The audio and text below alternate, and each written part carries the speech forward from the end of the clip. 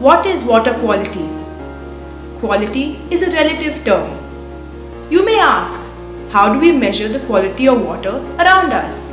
Well, some of this requires stuff done in a lab, but you can do some basic stuff on your own to get some rudimentary data to start analyzing the quality of water.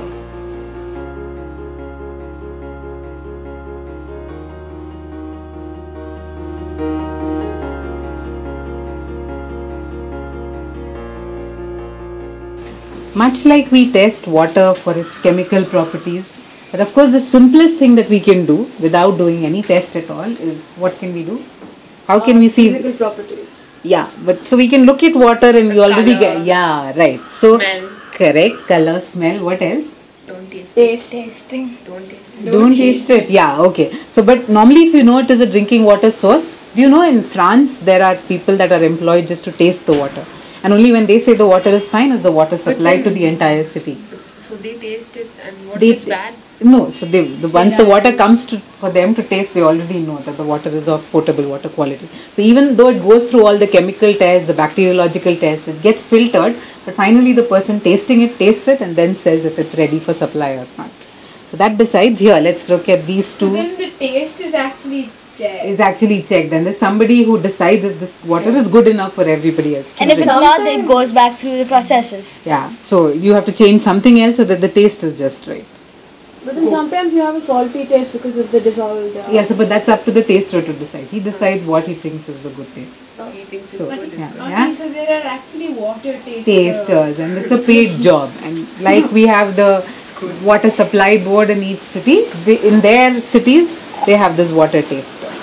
Okay, so now coming to this, what do you think when we look at both of these colors? Do you think there's anything different? That's more There's more color. Yeah, It's right? milky-ish. So it's milky-ish, so it automatically looks like it's not fit for drinking. So it requires some kind of filtration to remove the milkiness from it. Whereas this, assuming that we tested this water for bacteria, for chemical properties, if all of that came out fine, but if it still looks milky, that means there's still some treatment that is left. Whereas this water is colorless, and so it's more potable for sure, subject to the other tests. What else can we check out as physical properties? We saw the color. boiling point.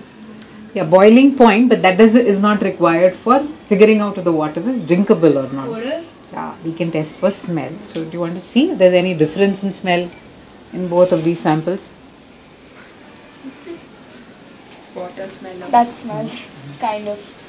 What does it smell like? Does it smell of anything? Smells like minerals. Yeah. Yeah. So these tests, no, normally you would get, especially if you're getting water from a city supply, sometimes there can be a smell of chlorine in it. Because people add chlorine in addition to make sure that the water is free of bacteria. Sometimes if it's coming from close to a sewage kind of source, there can be the smell of sewage in it as well. So in this case, there's no very distinct smell, but yeah, simply because this looks, so we would be testing for color, we would check out the smell. We can't check out the taste because we're not really tasting the water. This milkiness is also referred to as, sometimes the water may appear brown, but sometimes it's just a milky white. That milky white is referred to as turbidity. Okay. So we measure turbidity as well. It's also good to record the temperature at which you collected the water, because at different temperatures it may show more turbidity or less turbidity. So you can just put a thermometer inside and check the temperature of water. So what also. exactly is turbidity? Turbidity is the presence of those salts which are dissolved in water and add a, normally it indicates the presence of carbonates in water. So there is a milky white color to it. So when we say colorless, I mean we could say in color you could say milky, and in turbidity you could again say that it is turbid. It's of course a much more detailed test when done in a lab, and the units of measurement are different as well. So, but when in school we say, we would just say this colorless, this seems to have some contamination in it. You could say it's milky, you can say it's turbid as well.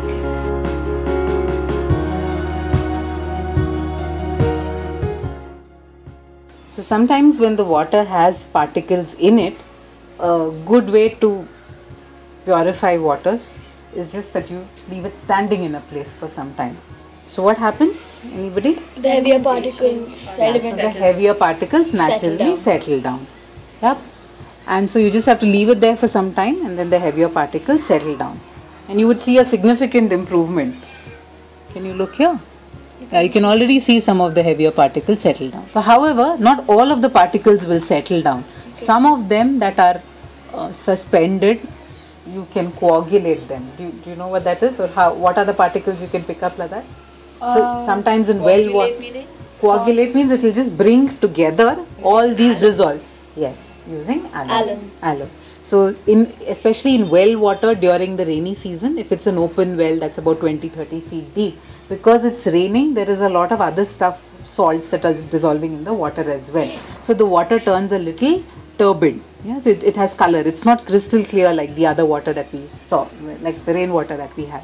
So then you can add some alum, which serves as a coagulant and which attracts all of these other particles to it, and the water gets filtered. So here, if you just keep looking, if you remember, it's actually even the smaller particles are slowly settling down, and the water on top is getting clearer as we just let it stand. So it's a simple process. It's called sedimentation. How long do you have to let it stand? Well, it depends upon the particles that it's in. Exactly. So it depends upon however long you're able to stand. So one way is to leave it overnight. So once you waited long enough and you get a feel that a lot of the particles have settled down, you can do what is called decantation. Yeah, so automatically, now you want to try that, Aparajita? Slowly, without disturbing it too much, you just pour out the water from on top into this beaker. Once the water has been standing for a while, so the solids have naturally settled to the bottom, then you can slowly pour out the water from on top into a cleaner container. That process is known as decantation.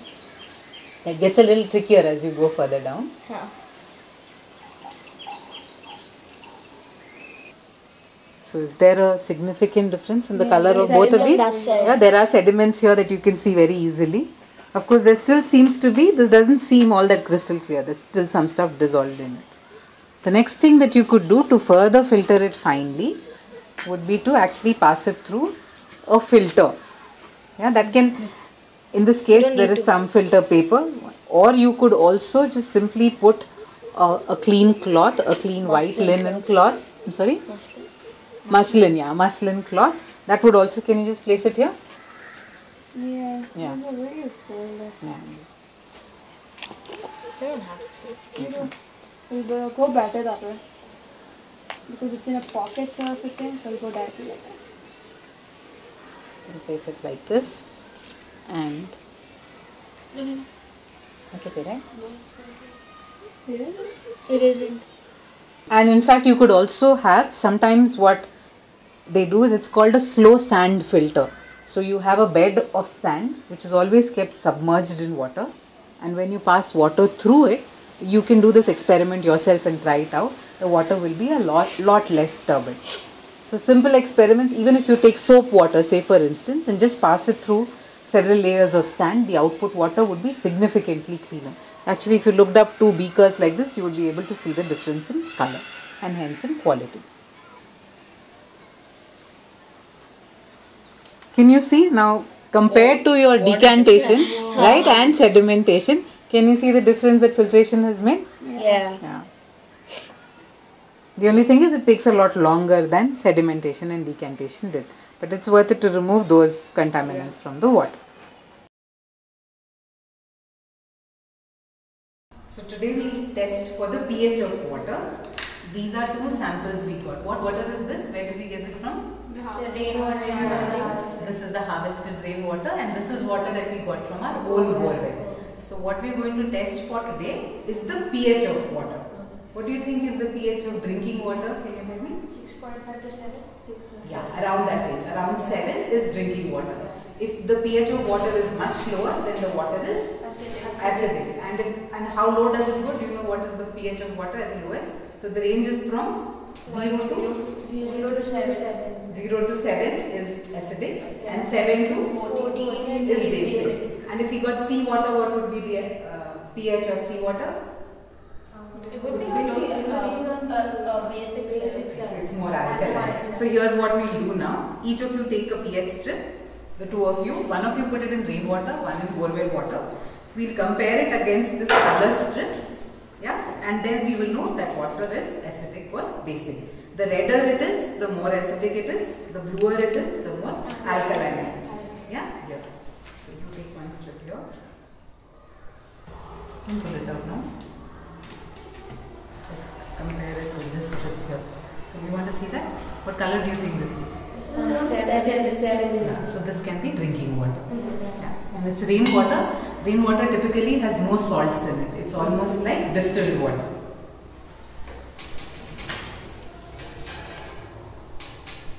Yeah, that's enough. You can pull it out. Can we compare it with the other stuff? Sometimes it helps to compare. Yeah, so it's very good. Our borewell water is also close to near drinking water.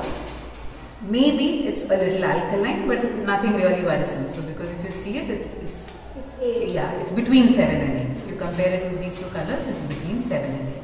So even our borewell water, as far as pH goes, is good enough for drinking.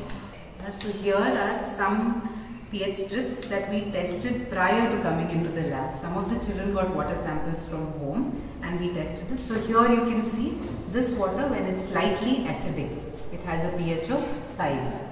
This is another water sample again which is neutral, much like the one that we tested in school. And this sample again here, in which is turned slightly blue, so this was slightly alkaline. What do you think cold drinks are? Do you think they're acidic or alkaline when we drink soft drinks?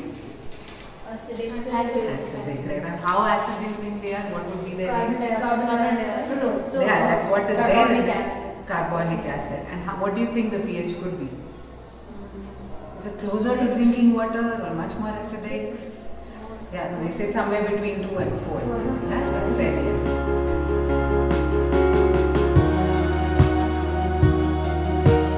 So, what we are going to do today is to see how much of solids, whether dissolved or undissolved, is there in a water sample. Okay, and the unit for measuring it is going to be milligrams per liter. So what will it be? Milligrams of what are we going to find out? The solids. Yeah, so what is the weight of the solid in milligrams in the water in 1 liter of water? That's how we're going to find it out. But because we're not going to be measuring it for a whole liter of water, here's what we'll do in the lab. We'll take this beaker, yeah, and we will first take the weight of this particular beaker. Let's say we call it X. Why do you think this is important? Because later on when we measure it with the salt, we need to know how much salt was there in the beaker. So we first find out the weight of the beaker and we write that down and we call that X.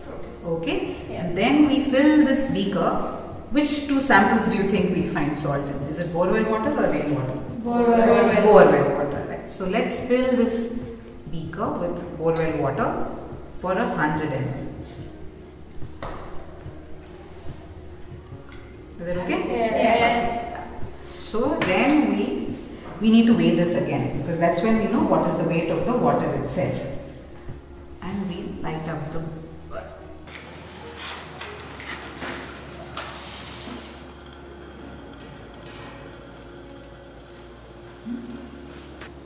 So what we do now is that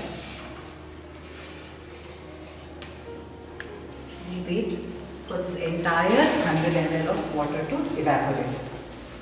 So it'll take a while. Let's wait through it.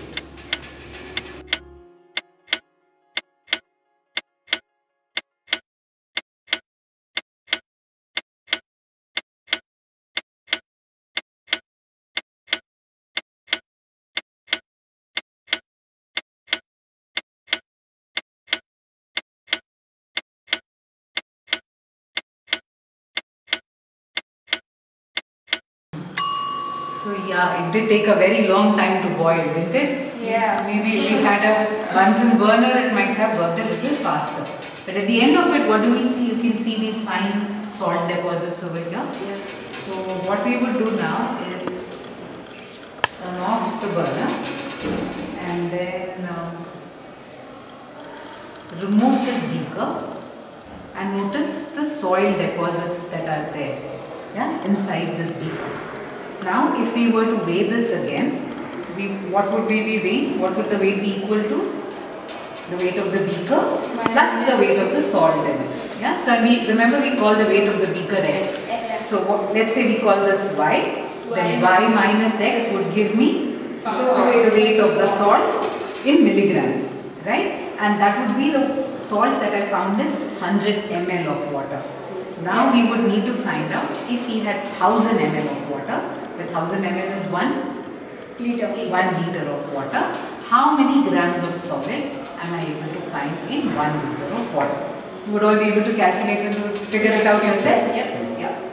So that's it. Good. It's a tricky experiment because in cases where there is very little salt in water, the volumes that you have to measure, the weight that you would have to measure would be really less. And sometimes there would almost be close to nothing left around in it at all. So you would need a balance that's able to measure these small units of weight in milligrams, and there needs to be at least the amount of salt in milligrams that can be measured.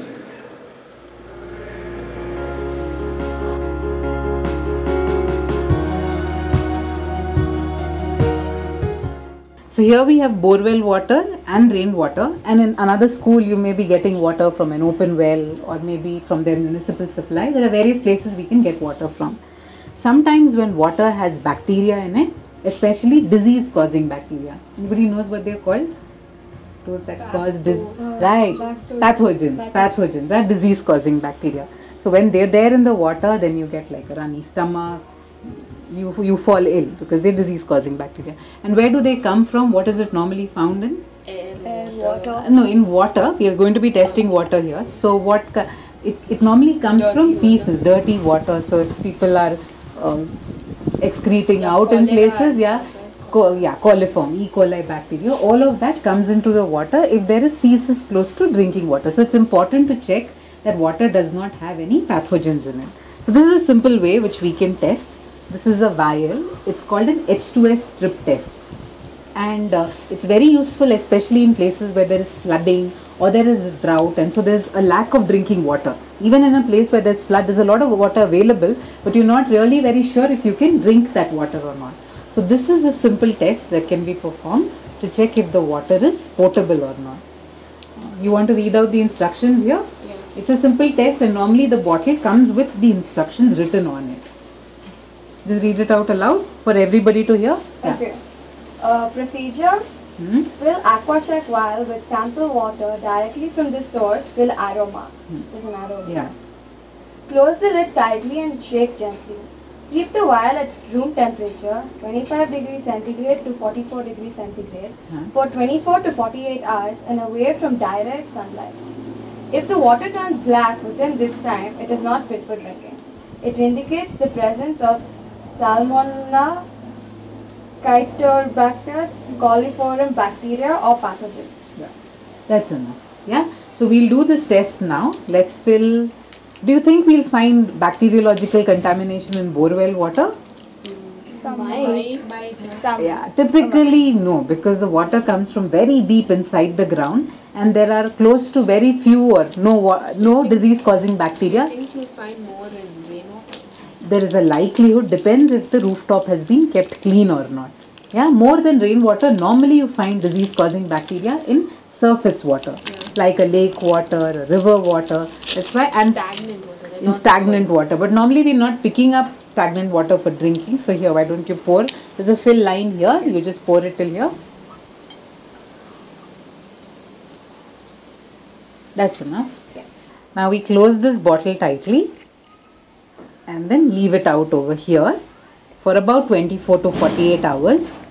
If there is bacteria in the water, this water will actually turn a very blackish color. Otherwise, it kind of H2S over here helps it determine that. Yes, that's right. So it's a paper strip that's coated with H2S and which allows for that water to change color. Will the water change? Yeah.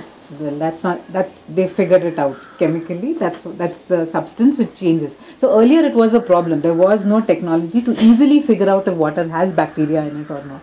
So I think in 1992 this was developed by a person named Mandir from Mysore.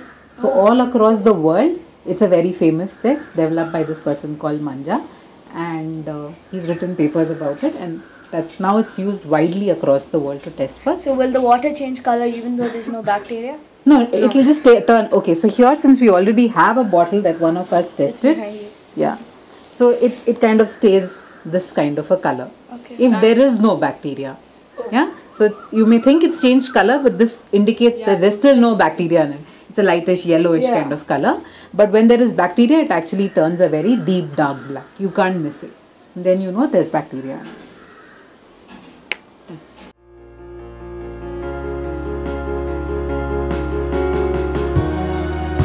Okay, so let's say we did the H2S strip test, and if the water turns black, what does that mean? It has bacteria. It has bacteria. Now the thing is, how do you remove that bacteria? Because you need that out before it's ready for drinking. So what are some of the ways you can disinfect the water? You can boil it, that will kill the bacteria. You can add chlorine. So there's something, yeah, you could pass it through a commercially available water purifier that passes ultraviolet rays through it. But there's something that's really simple which uses the sunlight to treat the water. It's called solar disinfection. So it's SODIS for short. And the way you go about doing that is you take a bottle of water, a PET bottle of water, and then you fill it about 70% with the volume of water that you want in it.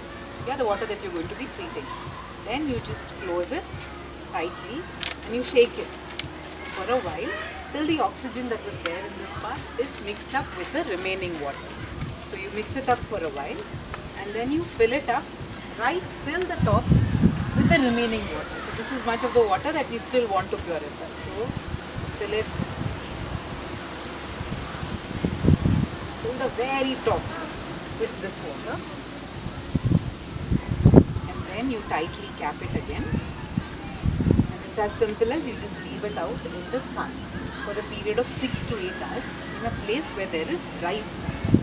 So the ultraviolet rays of the sun as well as the heat that it gets from the surface will kill the bacteria. And then how do you know if it's killed the bacteria? The next morning, let's say, is the water ready for drinking? How do you think you can figure out? Do the same test again. You can repeat the H2S strip test. And then you can, if the water is clean enough, because you've already tested it for all other parameters except for bacterial contamination, it's ready.